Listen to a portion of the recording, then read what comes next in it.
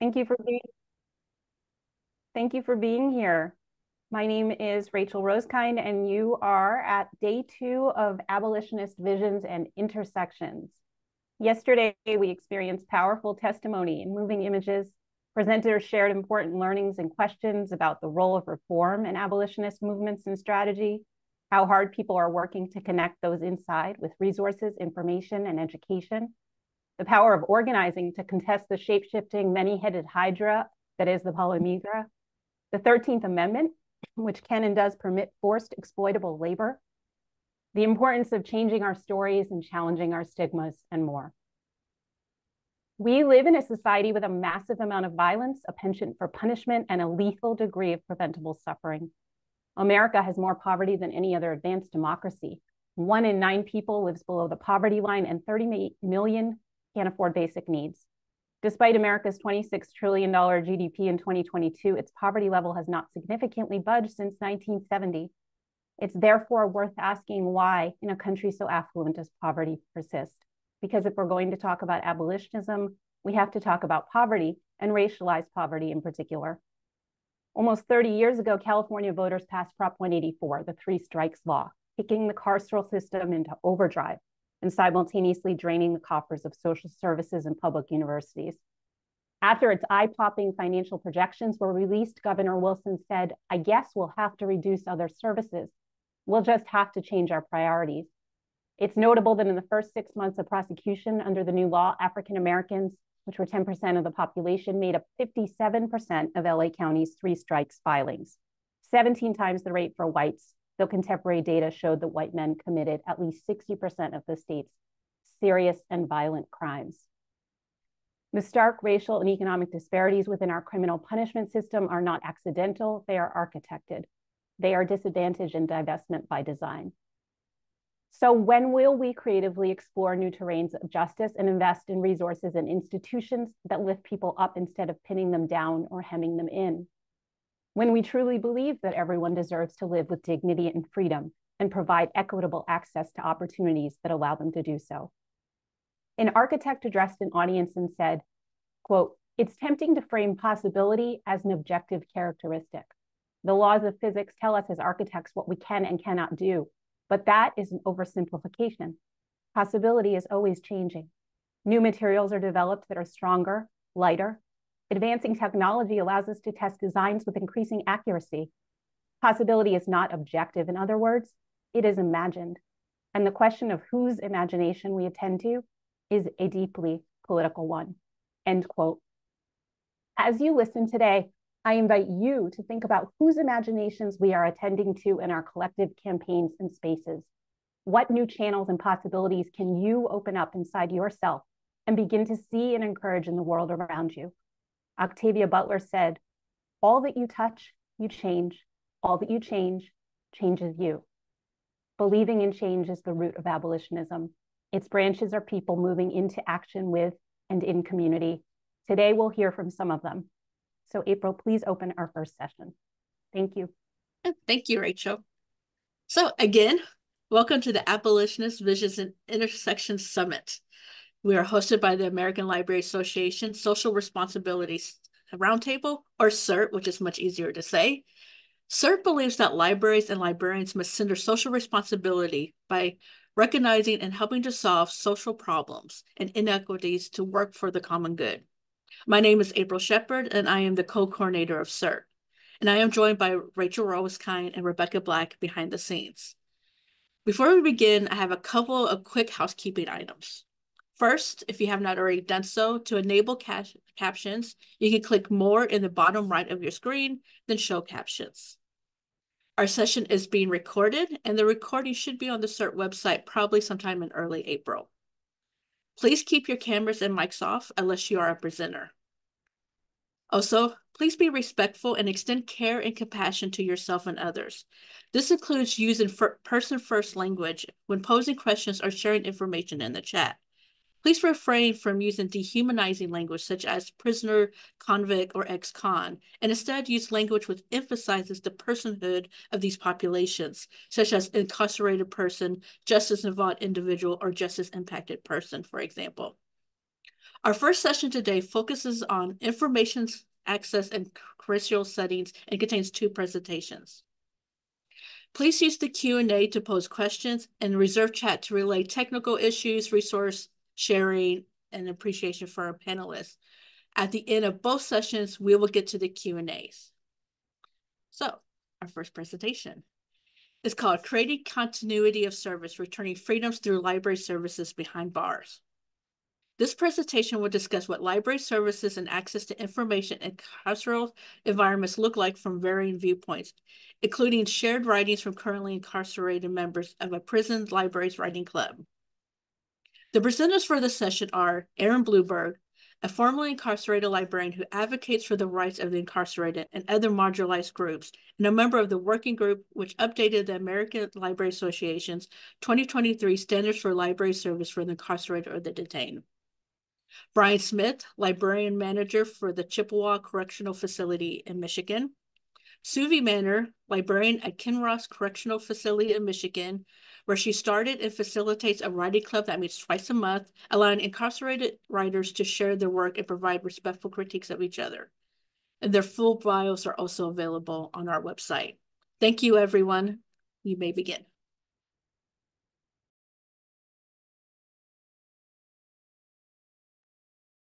All right. Good morning, everyone. My name is Aaron Blumberg, and welcome to our presentation. I'm here along with my co-presenters, Brian Smith and Suvi Manor, and we are all former public librarians from Florida. I am also formerly incarcerated, where I spent 3 years in the Florida Department of Corrections, where I worked as an adult basic education teacher. A quick outline of our presentation. I will talk about my personal observations and experiences with library services while incarcerated, and talk about what continuity of service is and can be in carceral environments. We're going to follow this up with Brian Smith, who's going to discuss his time working in both the Florida and Michigan Department of Corrections. And we'll finish up with Suvi Manor discussing her institutional libraries writing club. So welcome again to our presentation, Creating Continuity of Service, Returning Freedoms Through Library Services and Behind Bars. So I wanted to begin with some information on the Florida Department of Corrections and my observations of library services on the inside through the eyes of someone with the educational and vocational experience as a librarian. The Florida Department of Corrections holds the esteemed honor of having the most banned books in the prison system, over 20,000 titles. The Florida Department of Corrections allows for any institutional mailroom to arbitrarily ban materials. Per their policies, once one mailroom denies a material, it creates a department-wide ban. That means all institutions have to deny that material from coming in. If you were to appeal this denial, it goes through a lengthy grievance procedure, which ultimately is decided by a literature review committee. This committee is comprised of Department of Corrections bureau chiefs, none of which have any education or training to objectively decide if this denial or ban has merit. Of the reasons why a book has been banned, the most used reason is the publication otherwise presents a threat to security, order, or rehabilitative objectives of the correctional system or the safety of any person. This overarching reason is worded in such a way that it makes it impossible to challenge in any process, and which automatically creates a bias against any challenges. So carceral library services, from my perspective, as a user, as well as someone who came into the correctional department with a background in libraries. Access is limited through use of a call-out. A call-out is a daily sheet that shows where you're supposed to go. If you do not sign up for library access, you do not get library access. Libraries are only accessible Monday through Friday during the daylight hours. If you have any job assignment that takes you in between those times, you can go. Otherwise, you are not allowed to access the library because your job takes precedence. As we talked about the 13th Amendment, these jobs are unpaid. I worked as a teacher without any pay. The way that Florida gets away with this is they say that you get to have good time, which allows you to leave the prison earlier in your sentence. Institutional libraries are run by library technical assistants. These are people with no background in education or work experience in libraries. The law library and the main library both maintained by incarcerated clerks. The law library access and materials take priority. If a library were to have any kind of budget, the money is spent purely on the law library. The main library remains unfunded. The materials that are in the main library are outdated and donation-based. That means that you have patrons that have donated the books that their families have bought for them and was able to get into the prison system. So once they finish reading it, they decide to donate or not those items to the library. There is no programming or access to professional librarians or library services. Any electronic resources are non-existent and limited to law databases. Computer use is limited to accessing those law databases. Any ebooks that a patron may have access to is purely through their secure tablets. Here in Florida, those are Securus or JPay tablets, and they are in the public domain. That means that they have access to books that are in the 1800s to early 1900s. Educational materials are only allowed into the prison system if they are used in an approved educational course or program that has a sign-off on both the education department director as well as the assistant warden of programming. So what do I mean by continuity of service and how do we create it? When I talk about continuity of service, I want to see continuity between the public library sphere, prison library sphere, and back to public. So everything that we can do in a public library, we want to continue that into the prison system and then continue it afterwards. So we want to make a experience in carceral library services that reflect those in the public library sphere. First steps to this can be found in the upcoming American Library Association's Standards for Library Services with Incarcerated and Detained. And we want to create carceral and public library partnerships to ensure that those being released can continue and expand upon their use of libraries. And finally, we want to stop the stigma. We do not know people's backgrounds in a public library sphere. And if we do, we have to still allow it to not affect their service. The same thing happens in carceral libraries. You may find out as a carceral librarian what someone's crime is due to the nature of helping them. We can't allow that to affect service. Our crimes do not define us. So some quick points on providing access. Physical materials. We want to make sure that we have materials that are accessible by all. We want physical materials and virtual materials that express the populations that we serve. Accessible collections means displayed in a way that allows materials to be easily found in languages that reflect the various populations' first languages, use of interlibrary loans, and in formats that allow patrons access based on their accessibility needs, such as large print, talking books, or by loan of accessibility tools free of charge. We want to build community. We talk about building community in public libraries, but this is also transferable in carceral environments. You want to make sure your patrons feel respected. When a group is respected, they in kind will respect the library. So we want to have group programming available. We want to have classes. And just like in public libraries, we want to have patron input into collection development. You want to promote literacy. I put a statistic at the bottom. Approximately 70% of those who are incarcerated cannot read above a 4th grade level. That makes literacy the #1 goal for any library, whether it's public, carceral, or otherwise. We want to make sure that traditional literacy is first and foremost in the front of our minds. You want to have books that reflect all age groups, all reading levels. You want to have collections and programming that go towards literacy. We want to have a safe space where people can learn to read, because more often than not, that is not happening in the prison systems. Again, I worked as an adult education teacher, so I know that literacy classes don't exist. And they are first and foremost so important for anyone trying to better themselves and rehabilitate. And the biggest thing after that is digital literacy. Many people who have been incarcerated for any number of number of years, do not have the computer skills needed to succeed on the street, which is the terms we use in the world, out in behind bars, inside, and on the street. And finally, you want to protect rights. The right to read.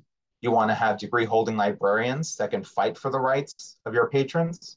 And you want to make sure that librarians have input, if not the final say, in any literature review process. And I'll pass it along now to my colleague, Brian Smith.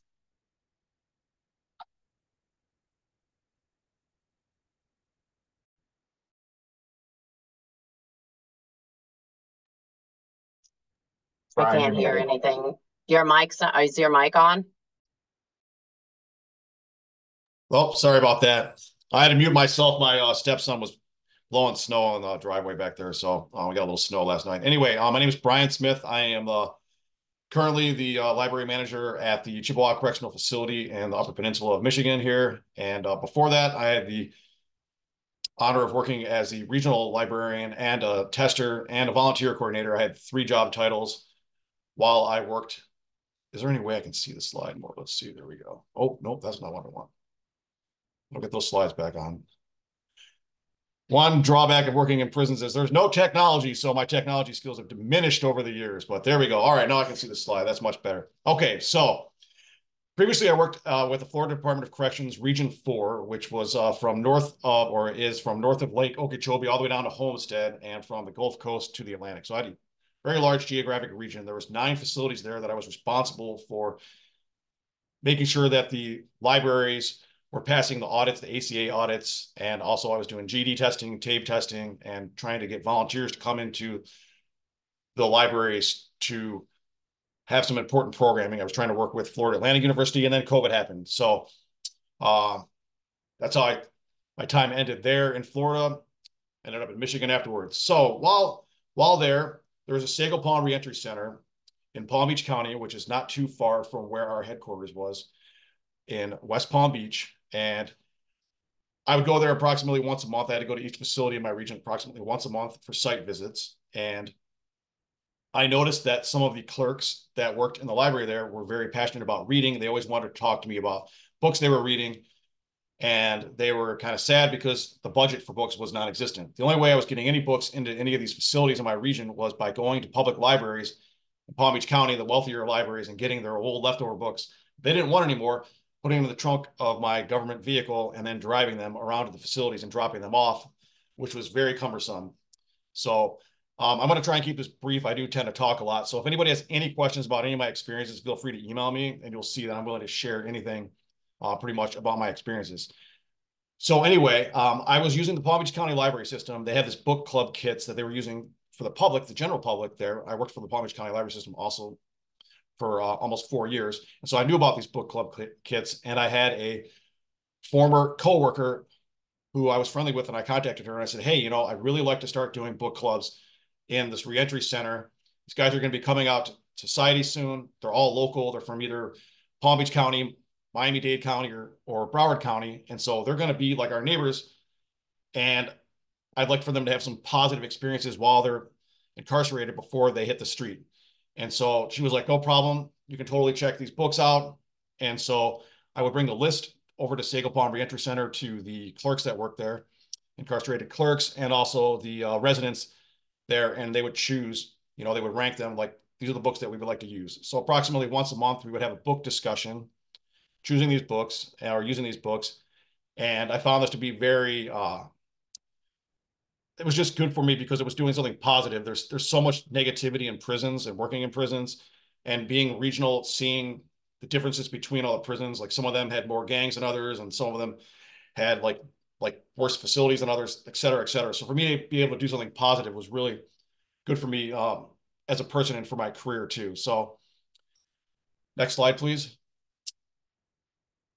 I also coordinated with a librarian that I met at the Florida Library Association annual conference one year, and he was a public librarian with the Miami-Dade Public Library System. And I told him, you know, a lot of these guys that are going to be getting released soon, they have questions about getting back into society. How do I get a driver's license? How do I get a state ID? How do I find a place to live? I don't want to be under a bridge. I've heard about prisoners getting out and, you know, being under a bridge, having to live under a bridge because there's no place for them to live and they can't afford a place to live, you know, stuff like that. Or so my idea was basically that they could write a letter, since they couldn't really use JPay for this. JPay is very involved process in order for the librarian in the Miami-Dade system to communicate with the prisoners.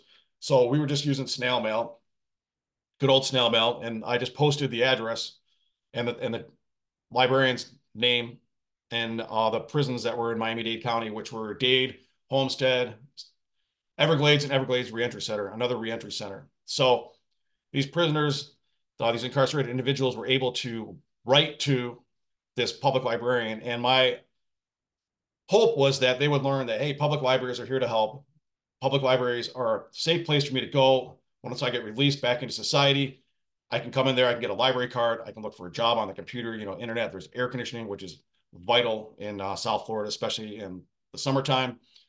And so I was just trying to bridge the divide there. Having previously been a public librarian for about 12 years, I'd always try to find ways as a public librarian to give back more. And that's how I ended up working for the Florida Department of Corrections. I didn't feel like I was making a difference in public libraries anymore. And so I specifically took this job because I wanted to do something. I want to put my money where my mouth was, basically, you know, like, so. And then I now work at the Michigan Department of Corrections, and I'm the librarian manager there. And we are currently purchasing book club sets for our libraries. So we have a little bit more money in Michigan than I did in Florida. And so we have now purchased about 6 book club sets that we're sharing between libraries. We have 2 libraries at my facility. There are 1,700 incarcerated individuals at my facility right now. And there are 2 libraries and a reading room. So we're sharing those around, and staff, me either as a librarian or one of my staff members, a library assistant or library technician, are hosting these book clubs. I'm also sharing them with the prison next door in Kinross across the street. And approximately 6 book discussions have been hosted since then. I'm also using book bingo as a way to try and get incarcerated individuals who don't like reading, don't know about the library, to come into the library. And it's a very simple concept. You read a whole row of books on specific, you know, like title. The title has to start with A, you know, the color has to be blue, just kind of silly categories like that, or a book I've never read before, or a book recommended to me by a friend. Once they read a row, they get a prize. Prizes are huge because, you know, these guys don't have a lot of money. So it's just candy, chips, and tuna so far, and it's been very popular. This has led to an increase in the number of incarcerated individuals coming into the library that typically would not come into the library. And I'm trying to get their reading up. And as people have previously discussed, you know, literacy is directly linked to people being incarcerated and having issues once they're released. And could I get the next slide? I think that might be the end of mine. So, okay, this is the last thing I'm currently doing right now. Is I was lucky enough to find a former English professor from Northern Michigan University who is incarcerated in the West prison where I'm at right now. And he came up to me and he approached me and said, I want to teach some, you know, workshops. You know, I used to be an English professor, and the guys here are always talking about books, things like that. So what I've been able to do, since we don't have a lot of money, is I'm finding books, excuse me, that are in the public domain, and we're just, you know, they're public domain. We're not using them for, you know, profit or anything like that. So we're printing them off, trying to keep them like 100 pages or so.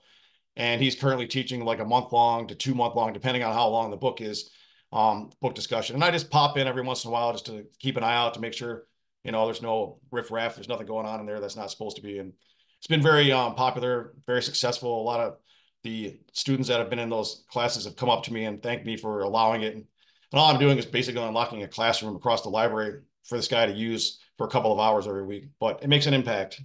The next class is going to be on Incidents in the Life of a Slave Girl by Harriet Jacobs. And the one that he's currently teaching right now, actually, I think it ended yesterday, is The Screwtape Letters by C.S. Lewis. I don't think I have any more slides. Let's see. Aaron? Okay, that's all I have. Again, like I said, I've got a lot of information. I talk a lot. So if anybody has any questions. Okay. My name is Suvi Manor, and I'm from the Kinross Correctional Facility in Michigan. I actually got the book the sentences that create us from Brian. And that's why when I started my writing club, which has been going on, meeting at least twice a month since October, I told the guys that I might have an opportunity to share some of their writings. And I have lots, but since the guys left me 3 minutes, I'm not going to be sharing much. All right. So one of the guys actually wrote about what is something that's in our mission, and that is promoting successful communication and starting to understand each other. And that goes right into the fact of how people, what the guys called in the world, either don't think about incarcerated people at all, or if they do think about them, they call them convicts and they don't have nothing much positive to think about. And during one time, one class, this one younger guy came in and he was really upset. And I just told him, why don't you write about it? Because when I don't feel good, I write things down. And so he did, and he gave me the essay, and it just shows how the difference between being a convict and being a human being that's trying to better themselves. And one of the things that he mentions is, just becoming, somebody else and becoming a better person and being understood. The following is a quote from an essay about self-realization as an attainable goal, and finding this balance in life through faith and dharma, and joy and happiness through spirituality. The next quote talks about knowledge and seen through the lens of the incarcerated or free individual in the same light. It can be about life-changing. It can be life-changing understanding and growth. Obviously, I have taken direct quotes from these essays, so they may not all be grammatically correct, but I am sharing them as they are. Once, when I was pretty new in my position, I haven't even been in there for a year, one of the guys was actually arguing with me in the law library about something that I said I couldn't copy because of the MDOC policies, and he was explaining his point of view. And if somebody else could do the whack-a-mole, since I've been admitting people, somebody click on admit. Nobody sees that. So he actually then has now become a facilitator in my writing club, and he helps find material, highlighting material that we use in our workshops in the classes. And his quote says, "The definition of knowledge does not infer whether what is known is correct or erroneous." We're already on slide 6. All right, so the next quotes are from a guy who received their MBA from California Coast University through correspondence courses. And with his daughter, he's actually the co-founder of Anti-Bully Crusaders organization. And one of the things that I highlighted was the stigma surrounding incarceration often leads to marginalization and devaluation of knowledge generated within prison walls. Another essay discusses the restrictions on information on self-help. The biggest error in the system following conviction, besides the act of over-sentencing, has been made in dealing with access to information, education, and programming. The other one talks about writing about sharing your knowledge. Never give up, never surrender, or these stories inside you and the things you need to get out will stay buried in your mind. You will take that knowledge to your grave and help no one else. And like I said, I wish I had more time to share the poems and the writings, but I am going to share one of the poems with you, and it's called "My Voice Matters Too." Incarcerated voices, silent but strong. In the depths of despair, they sing their song. Knowledge blooms in the darkest of places, in prisons where wisdom leaves traces. Beyond bars and change, they yearn to be seen. Their truths, their struggles, their hopes keen. In every verse, in every rhyme, their resilience echoes through the sands of time. defying stigma, they rise above. Their stories, their truths, a testament of love. For society to truly understand incarcerated citizens, we must lend a hand. Their voices matter. They need to be heard. In the symphony of life, let their chords be stirred. For in their words lies wisdom profound. Incarcerated voices, let their echoes resound. And I'm very interested in talking with anybody who is doing programs in prison. Please email me so we can make this libraries a beacon of hope. Thank you. Thank you, everyone. And Suvi, if you have a link to those poems, I'm sure people would really love to read them if you have that. And so, are you going to be posting the slides? We will when we put everything on the website. Okay. All right. Thanks. All right. So if you have questions, please put your questions in the Q&A. If it's not at the bottom of your Zoom, you may have to go to more in the bottom right of your panel. So our next presentation is Prison Book Programs and Mutual Aids as Abolitionist Strategy. This panel will offer an overview of prison book programs and an introduction to the published collection, Book Through Bars, Stories from the Prison Books Movement, which gives history and current state of this mutual aid strategy. Our presenters are Michelle Dillon, the former program coordinator for Books to Prison Seattle, as well as the former public records manager for the Human Rights Defense Center. Moira Marquis, the senior manager for the Free Write Project and PEN America's Prison and Justice Writing Program, and the lead author of the report, Reading Behind the Bars, an in-depth look at prison censorship. And Alexandra Schoenborn, the program coordinator at Books Beyond Bars, a project run by the Center for the Appellate Litigation, a nonprofit public defense firm where she also is a paralegal on the Youth and Emerging Resentencing Project, which works to reduce harsh sentences for offenders who are 25 at the time of offense. So thank you all. You may begin. Thanks so much, April, for that introduction, and to you and Rachel and Rebecca for organizing, and to Rachel for that incredibly insightful and inspiring opening. We're really happy to be here today. My name is Moira. I edited the book that we're going to be talking about, and I've also worked, as April indicated, with prison book programs for a long time. I know there's some folks here today who have worked with some prison book programs, so I hope we can have some time for questions. Alexandra, can you go to the next slide? Sorry about that. No worries. There you go. So this is the book that just came out Friday, 6 days ago. And it's the first book that explains what prison book programs are, why they're needed, some of the challenges they face, and some of the ways that you can become involved with them. Michelle wrote a chapter in it specifically about censorship, and we've already kind of touched on censorship in this panel with Florida, which Florida has the most extensive title list of titles that are banned, over 22,000 individual titles, including the book that Suvi was talking about, The Sentences That Create Us. It's actually banned in Florida as a threat to security. So prison book programs face those kinds of challenges, but also prison book programs face challenges unrelated to content. So just about who sent the book, whether it's free, whether it's hardcover, those kinds of things.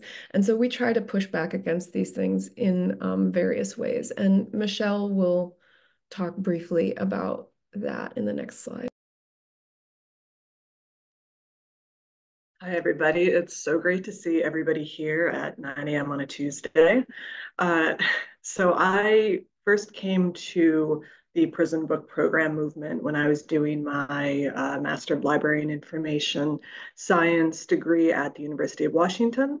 And so I've been working with Books to Prisoners Seattle since 2012.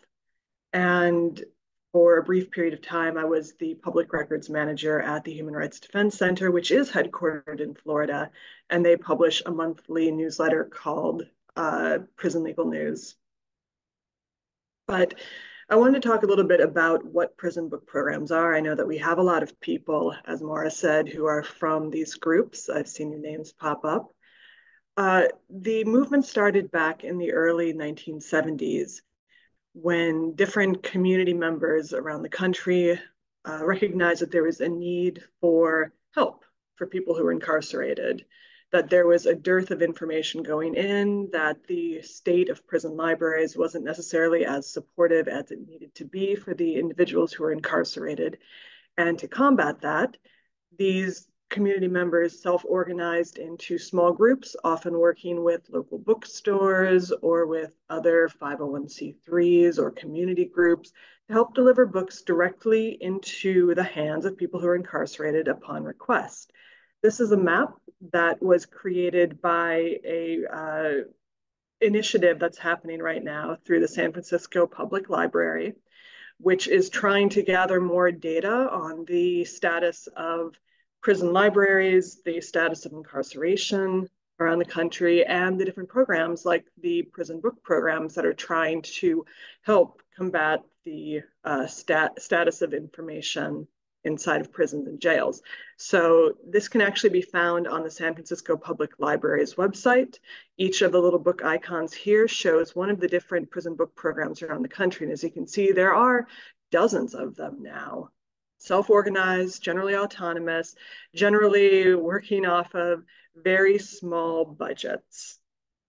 I would also encourage everybody, if you haven't gone yet, San Francisco Public Library has put up a series of training videos. Some of you in this group right now might actually have contributed to those training videos about helping to provide information to incarcerated patrons. So go check that out.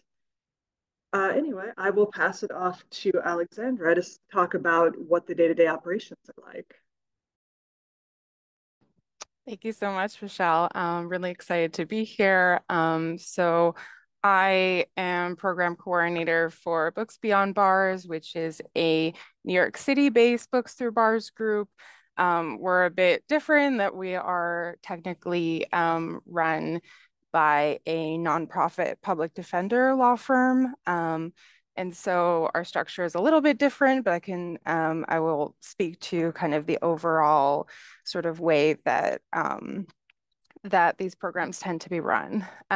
So the work that prison book programs do can take many different shapes. Overall, the structure involves a group of people who are working to match book requests, which they receive directly from incarcerated individuals, and they try to fill these requests with books that have been donated or purchased by the organization. More often than not, these groups are entirely run by volunteers. So the Books Through Bars group that I work for, as I said, is in a public defender law firm. So I work on the project nearly full time, but I have a group of 13 volunteers who help me to fulfill these orders each week, without whom it just would not be possible to do this. So the beauty of these programs and how they tie into abolitionism is that by listening to the information needs of incarcerated individuals, we can defy the dehumanizing models of incarceration that have long been perpetuated by our society, which neglects the systemic issues that face incarcerated people, models which dictate that the purpose of incarceration is for rehabilitation or punishment, which often gets perpetuated in the very limited resources that are available to incarcerated folks. Some challenges that we face are lack of funds, lack of volunteers, restrictions on what can and can't be sent to a certain facility or a certain state. Funding is needed in order to pay for postage and, if possible, to purchase any books that can't be supplied with donations. So although many Books Through Bars groups receive generous donations of gently used books from anyone who wishes to donate, the difficulty that we encounter is that there is a mismatch between the requests that we receive and the books that we receive as donations. So a good example of this is that We receive a lot of requests from incarcerated folks for almanacs and urban fiction books, but these are items that are rarely donated. And we regularly receive donations of classic novels, poetry books, short story collections. And, you know, some people love to read this, but we don't receive that many requests for these kinds of books. Finding enough volunteers can also be an issue, and there can be logistical challenges in organizing groups of people with different schedules, different areas of expertise, and levels of experience. And most groups struggle to fill the large number of requests that they receive, since there's such a vast need to be filled by a relatively small amount of resources, as Michelle mentioned earlier. Restrictions based on facility and state can also be a huge barrier for Books Through Bars groups. So the group that I run only sends books to New York State, which is a state with fewer restrictions than, say, Texas or Florida, as we've mentioned. So we are lucky to only get a few books back sent back each month, whereas other Books Through Bars group that send books to other states have to really comb through a lot of very restrictive and inconsistent policies about what books they can and cannot send. And so on the topic of these facility restrictions, New York State is one of the many states that has a policy on the kind of content that can and cannot be sent. And often these guidelines can be interpreted really loosely and in different ways, depending on the facility. A few months ago, just to show you an example, Books Beyond Bars received a notice from the Eastern Correctional Facility, which deemed Native Son by Richard Wright a classic of Black fiction, which tells the story of a Black youth living in poverty in Chicago. And they basically told us that this was in violation, that this book was in violation of the guidelines. The reasons they cited were that they said it incites violence based on race, religion, sexual preference, creed, or nationality, referencing pages in which a rape and murders take place, keeping in mind that this is a work of fiction featuring historically contextualized violence, which is clearly a massive distinction from a work of fiction advocating for violence. We contested this decision and the review committee rejected it. You can see the rejection cited here, and they this time cited an entirely different reason, saying that the scene depicting a rape and murder were describing sadism and or masochism in a patently offensive way, despite these guidelines supposedly only being applicable if a publication lacks serious literary, artistic, political, or scientific value, which clearly should not be applied to a novel that Time Magazine included in its list of 100 best English language novels. And so you can see this decision here, and I'll pass off to Moira to talk about some other examples of censorship. I think the next slide is for Michelle, actually. Yeah, just sort of piggybacking off of that, some of the rejections that we get at Books to Prisoners Seattle are absolutely flabbergasting. Here was one that we received a few years ago from a prison in Tennessee who simply wrote, "Malcolm X, not allowed." A lot of the rejections that we get seem to be motivated by the needs and identity of the intended recipient. A few years ago, a few people from different prison book programs actually got together to co-author an article about this, systemic oppression and the contested ground of access to information for incarcerated people, that details all the ways that our groups have seen targeted bans, whether it's for gender identity, racial identity, political identity, you name it. We have seen the gamut. Now, what's interesting about this rejection is that we got it to go public. We put it out on social media and we got some journalists to pick up on it. We ended up getting an editorial out in the Washington Post talking about it. And what we've seen time and time again is the only way, a lot of the times, to combat these really malicious bans is to get the public engaged and to get people talking about it. As soon as you can get the public tide turned, we can start to get some accountability for what's happening inside of the prison system. And I will pass it on to Moira. Yeah, so the content bans are definitely troublesome, but also troublesome from an abolitionist perspective is the content neutral censorship that occurs. Because prison book programs are mutual aid, they aim to undercut what Rachel was talking about, the organized abandonment of people, especially the underfunding of prison libraries, the fact that prison libraries don't have money to purchase new books a lot of the time. The fact that incarcerated people are paid cents on the hour, if that, for their labor, and then required to purchase brand new books at regular retail prices from major retailers like Barnes & Noble and Amazon in order to get them. So free books are frequently targeted. And this was a package that was returned to Seattle Books to Prisoners, the program that Michelle worked in for so many years. And they rejected it simply because they didn't want to open the package. So we can see that staff in prison mailrooms, they have an enormous amount of leeway in rejecting this stuff. And it's something that we should push back against, because clearly this is censorship and not serving people who are inside. Alexandra?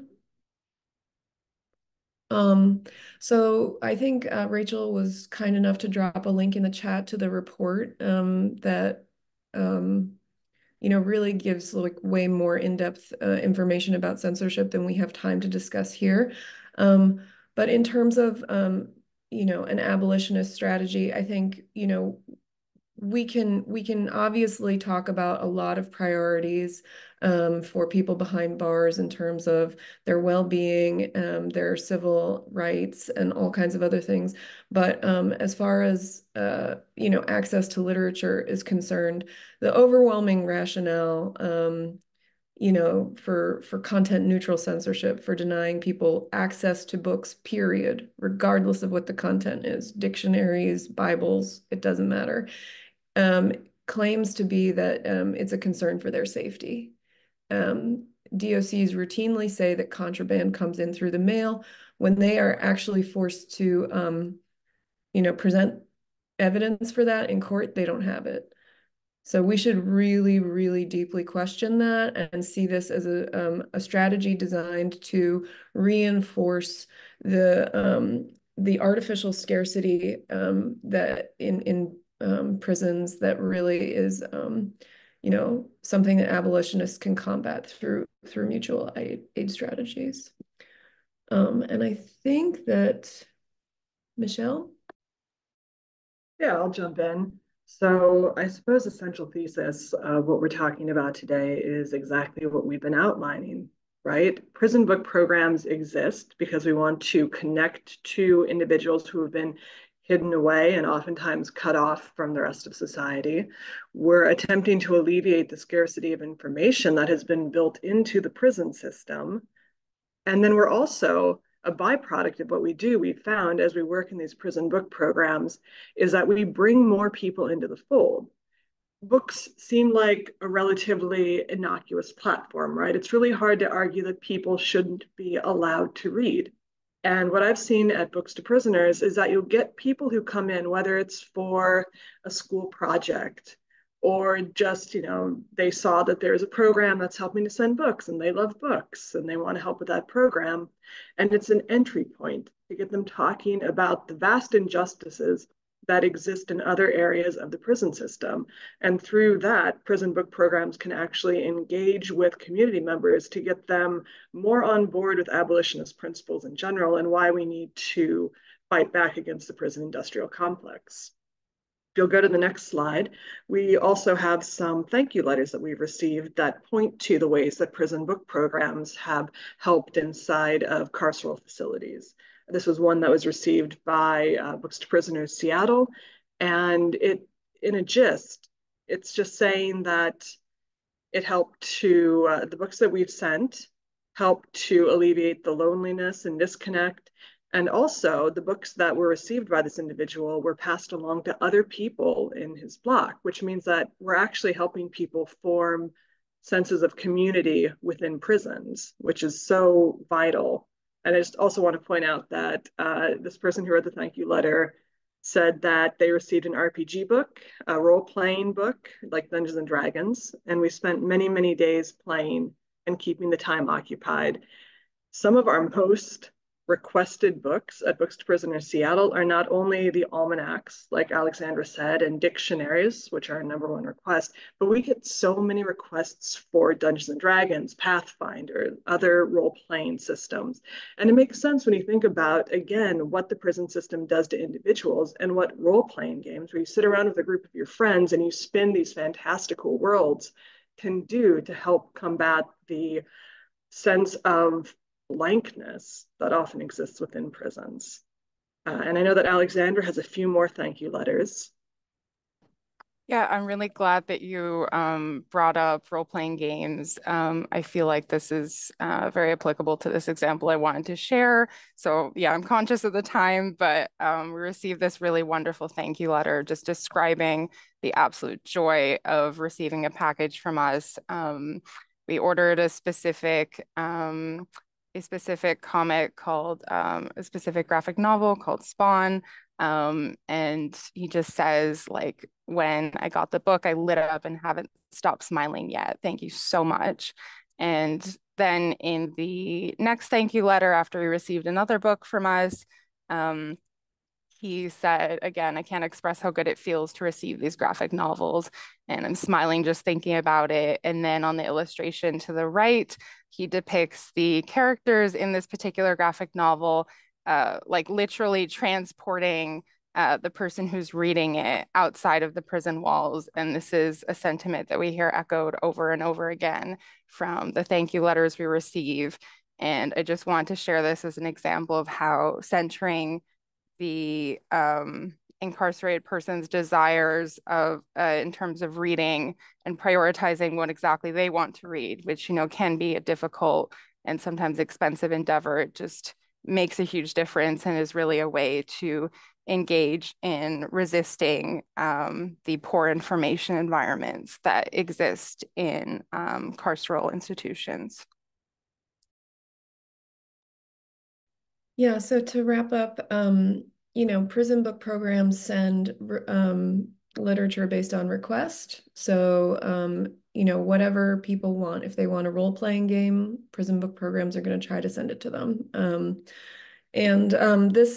This book that I'm dropping the link in the chat, that, you know, I edited and Michelle contributed a chapter to, is the first one to explain what prison book programs are and offer some of the kind of issues that we've been talking about, but also many more, and offer ways to get involved. So we think that this is an abolitionist strategy because mutual aid combats some of the, you know, dehumanization that you know, occurs when people are just denied their basic humanity, and access to reading is one of those things. So we look forward to your questions. Thanks. Thank you, everyone. Those were both excellent. I have a couple questions, so if you have a question, go ahead and put it in the Q&A. We're going to go a little over since we started a little late, so we have time. So the first question is for all three of you who just presented. Have any of your programs thought about partnering with public libraries to post wish lists of books? There's a lot of prison libraries that do not accept donations. In fact, state policy documents prohibit prison libraries in a lot of places from accepting donated books. And again, the rationale is security. So, you know, they won't take donated books because there's going to be contraband in them, which is prison speak for anything that isn't, you know, explicitly prohibited. So a postcard inside a book could be considered like contraband and the book is rejected. We are also increasingly seeing very unscientific methods for scanning books, like putting them under red and black lights and looking for spots or markings which could be coffee or water or Windex spray, and then claiming that that book has drugs in it.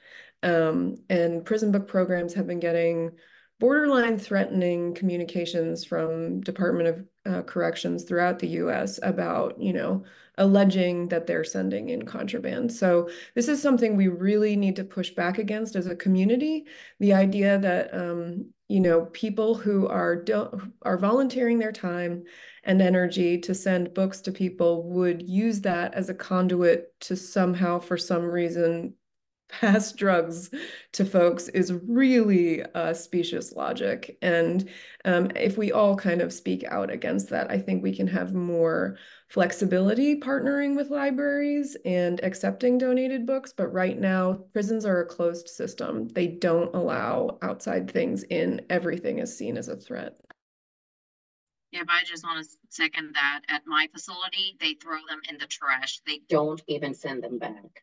I got a donation from like a yoga place that was getting rid of like the rest of their books. I thought they were new.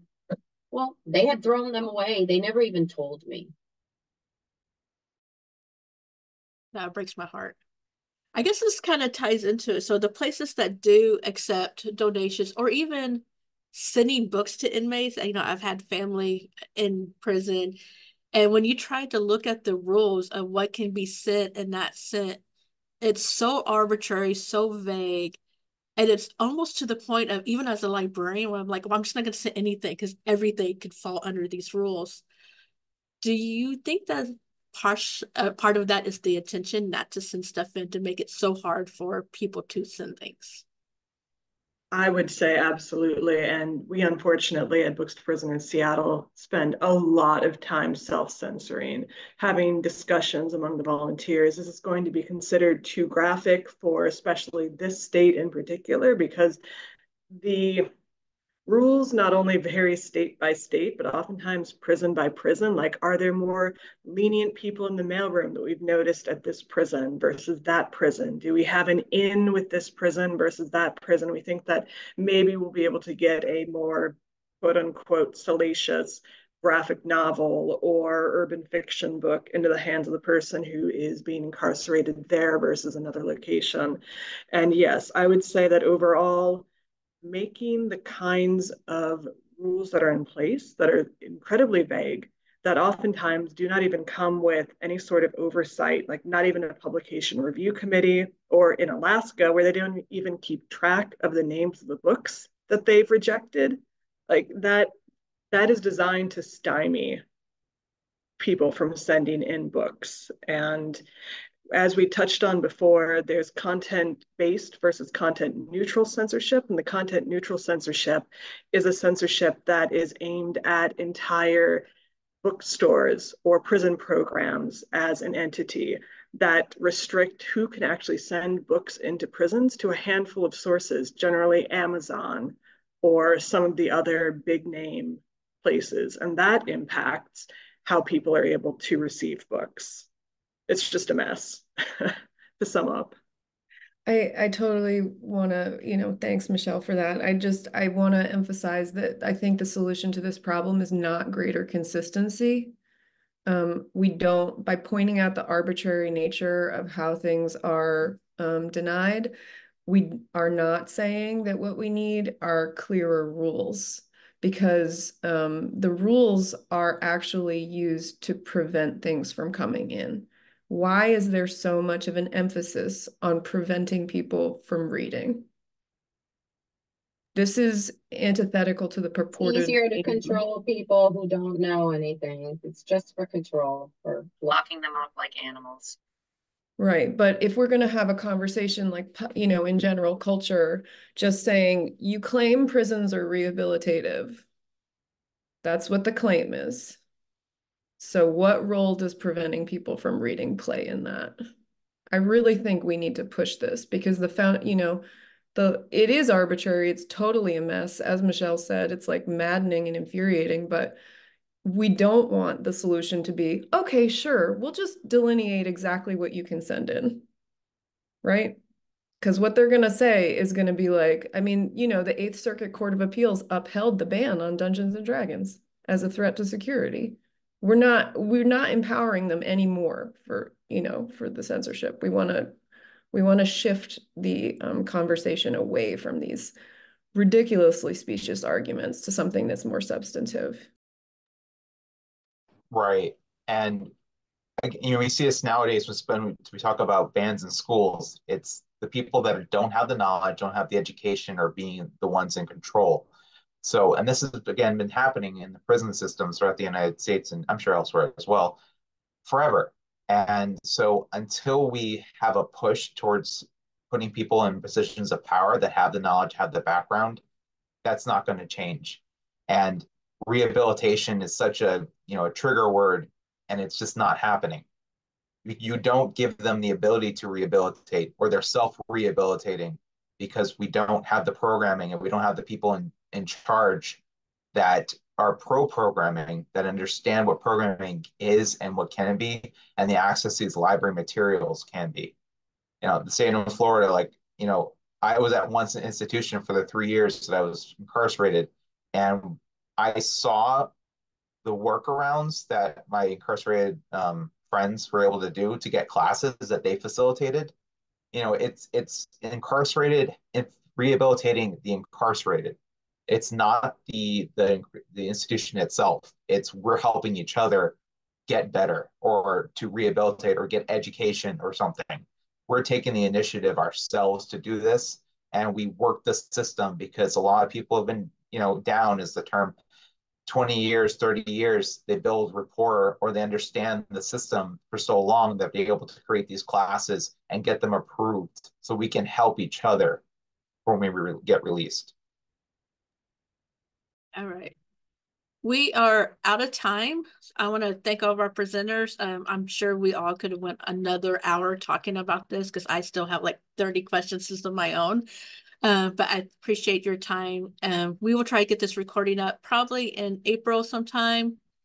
Our next session is going to be at 10:10, so we got about 3 minutes if you just want to hang out. That session is going to be prison book bans, how the Texas prison system denies incarcerated women in the LGBTQ plus communities their own experiences.